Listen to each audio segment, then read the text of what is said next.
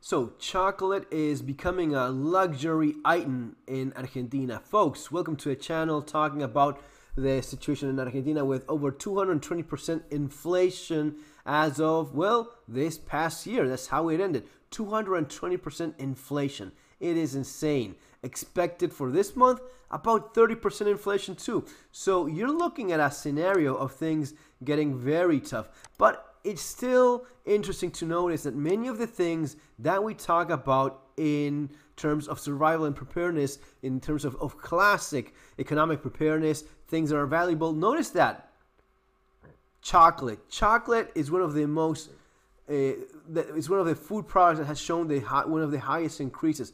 Food in general, alimentos is food in general, 60% up, chocolate 50%. And chocolate is an interesting case. Chocolate actually employs about 2 million slave workers worldwide.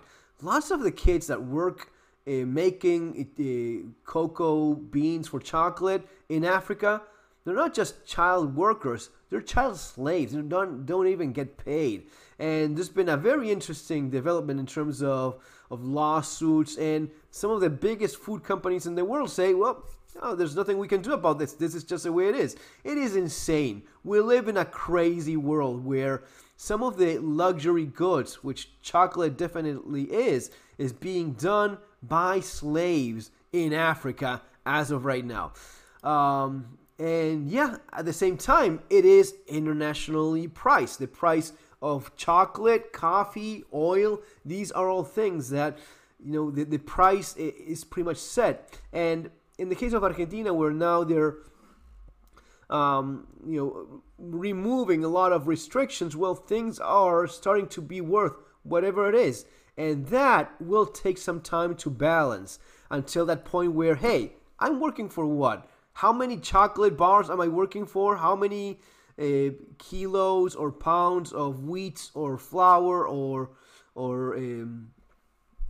pasta can I afford? Okay, so I have to earn this much. Until that point is reached, there's going to be a lot of struggling for the working class, and especially for those that are below the poverty line. But this is the only way to go. Removing restrictions was the right call, but it's going to be tough times ahead for Argentina, just like it's going to be tough times ahead for most of us all over the world. Guys, see you on the next video. Take care.